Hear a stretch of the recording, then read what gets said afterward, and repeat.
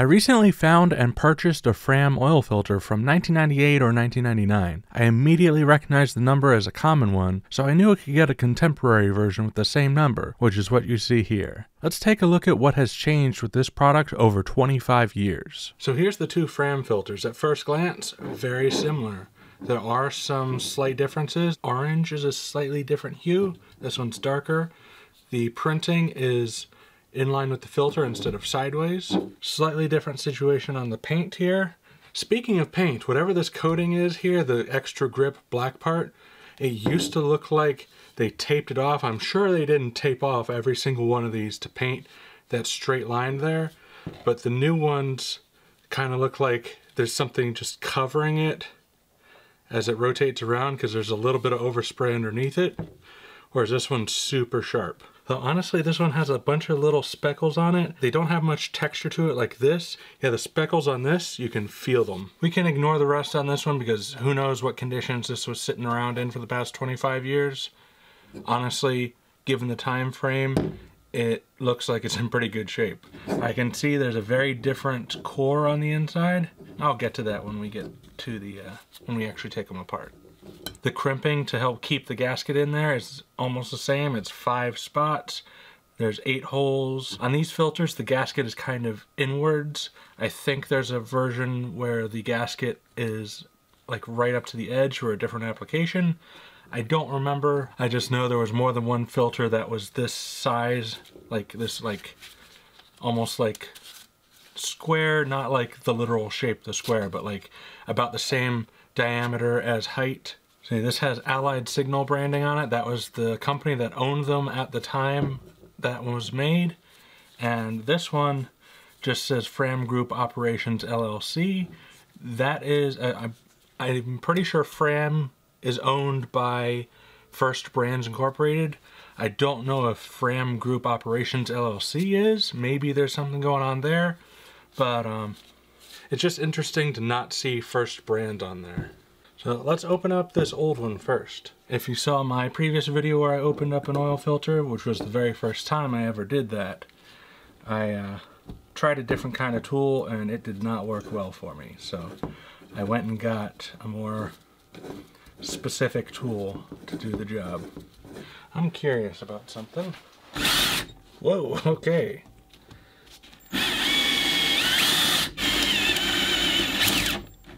Whoa. There we go. Alright, honestly, I was expecting, or like half expecting there to be a bunch of dead stuff in here. Just crawled up in there, found a way in, and then didn't find a way out. But pretty clean. Might be galvanized, but like it doesn't have that like rough galvanized look. That's pretty hefty. Most of the weight in the oil filter is this base plate. This is kind of soft. I'll measure that in a bit. The anti-drain back valve is tight in there. It's almost, is that glued? No, I think it just had like some manufacturing oils on it and it just bonded itself to the whatever this material is. It almost looks like gasket material. This is jokingly referred to as cardboard. I get it. It's very close to cardboard, but I don't think cardboard would withstand being inside. Like, so like when you watch a video of one of these being taken apart, unless it's got some real high mileage packed onto just the one filter, the end caps tend to be alright. If you change the oil on the oil change interval that both the manufacturer and the oil filter manufacturer recommend, the material here does not have a chance to degrade. It's interesting with the rust pattern on these two things, you can actually line it up exactly where it used to sit for 25 years. The shaping on this is a little off, like the hole here. It's thick on this side, thin on this side. I don't think that would affect performance of the filter much though. So there's that filter. Let's look at the new one and then I'll take them both out and we'll compare them side by side. Just a tip for anyone that wants to do this yourself. If you get this kind of tool, doesn't have to be a particular brand, if it's this design where you tighten the cutting wheel using this, This is not a handle. You want to hold on to this.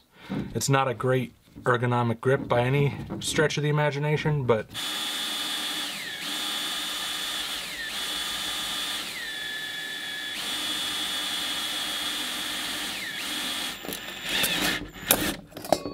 there we go. Is this the new one? Jeez.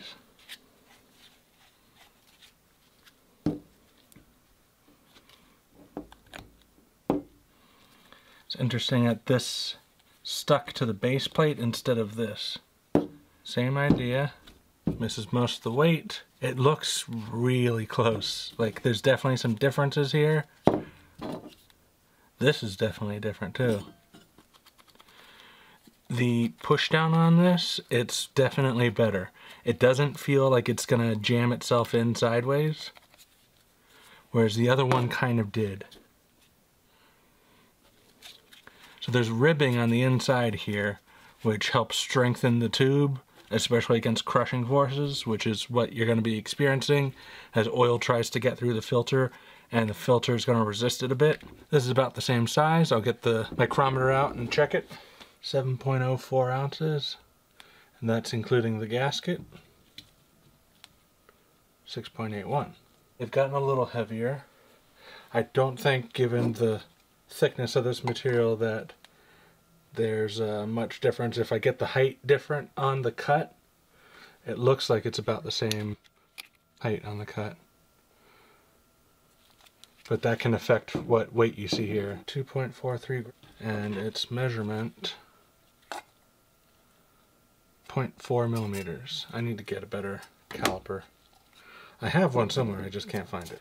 2.56, 0.6.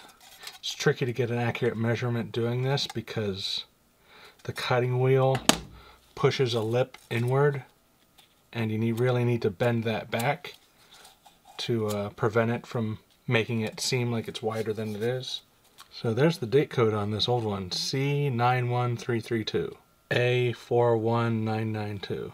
Lots of people do a weight thing on this, and it makes sense. You're comparing two. The tricky thing about this is there more metal on one of these when you weigh it? Or is there more of that black paint grippy stuff on there? Because when you hold it, you could feel that the grippy stuff is considerable in its weight. Alright, these filters.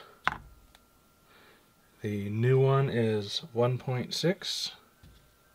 Old one 1.78. So a little more weight to it, but that could be any number of factors. It could be the filter element itself. It could be any piece. It could be more glue in there. Or it could even be that there's less holes in the metal tube in there, and that metal tube could be thicker, adding to the weight. I don't know if you need to know the weight of these things. That's later. And then this spring, I really don't think the weight matters on these at all. 3.9 versus 3.9, which is interesting because they're very different shapes.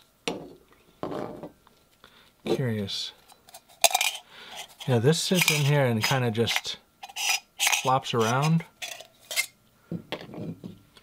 Whereas this one doesn't have a whole lot of room for it to just slop over into the wrong spot.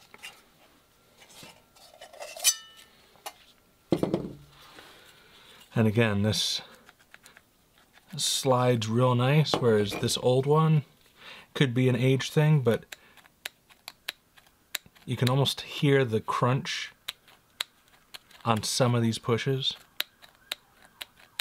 Oh, interesting. So the metal on this... Okay, so first, this is the basic one.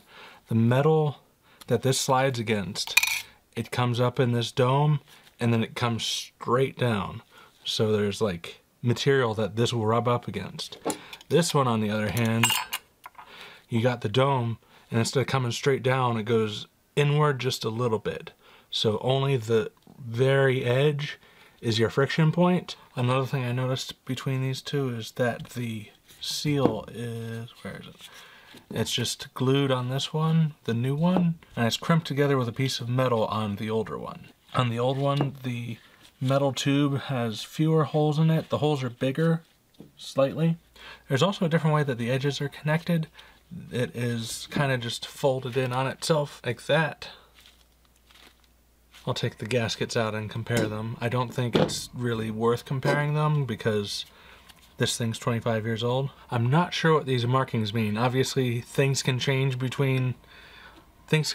25 years, but I imagine that whoever manufactures these rings, either they manufacture or someone manufactures a big, like a long rubber tube, and the marking on the side, it goes all the way along the rubber tube, and that mark means something, like it's the inside and outside diameter. Now, which one do I personally like more? With most features, I prefer the new one. I like the way that this comes together and actually like keeps it steady in the center instead of it could be like kind of off to the side. I don't know if that ever actually happens, but I feel like this actually fitting in the base like more tightly is a good thing. However, these little bend marks, when it's squashed into here, that gives some, not all, but some of these filters an opportunity for oil to leak past that and not get filtered. I mean, in a real world, even if that does happen, I imagine debris will get stuck in there and eventually seal itself off, but ideally you wouldn't want that happening in the first place. I also prefer the bypass valve on this because it doesn't have that sticking thing. Like, because the way pressure works, it's going to be pushing down on all sides of this evenly. It's not going to be like pushing over to the side like I have to get it to be all gritty sounding. But the way springs are, they end at a certain point and can exert a little more pressure to one side. So when it's coming back, it may push to the side a little bit, and that could jam it open just a little bit. So let me clarify. In an ideal situation, bypass valves never need to be used. When the oil pump in your engine is pushing oil through, it has to push oil through this filter. And then after the filter, it goes to all the components inside your engine, which they all have varying restriction levels. And there's going to be a difference in pressure between before the filter and after the filter, and more specifically, outside the filter paper versus inside the filter paper. And that differential of pressure, so like if your bypass valve is rated at, let's say 10 psi, that's maybe not what this one's rated at, but 10 psi isn't going to be like, oh, there's 10 pounds per square inch of pressure, of oil pressure, that's going to make this open up. That's not what happens. There has to be a 10-pound difference between the outside and the inside. If you built a car that had like an oil pressure sensor before and after the filter, you could actually see that in action. So if you build up 20 psi of oil pressure and then there's 15 psi of oil pressure after the filter, that means there's a 5 psi difference between the two. There could be something I'm not factoring in that makes that not quite true, but you get where I'm coming from. Same with the filter. I like most of what is going on here. I prefer the way that this seals up against the fiber material here. These wrinkles are not ideal. They could be worse, but also I'd like to see that crimping not be that way. It looks like part of what's making that happen is this design. You can see the full circle, like that edge of the circle goes all the way around on here, whereas on this one it's cut off. So the circle shape doesn't have its full structure to strengthen that area. So if this is like stamped metal, it's more prone to getting ridged in there. Whereas this one seems like the ridging happens out of the way, where it's not going to affect the seal.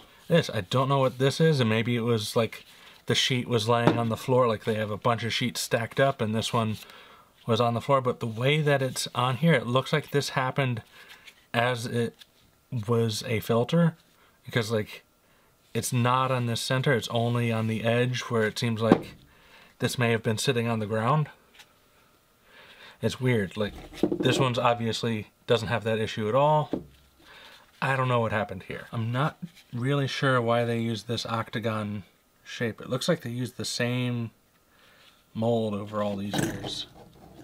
I don't know what the idea is behind, like, it seems like the oil will just push on this anyway, so maybe it's not that big of a deal, but like, why include all that material? Maybe it helps with assembly. You can see in this where this would slide around in there just a little bit as it's being transported.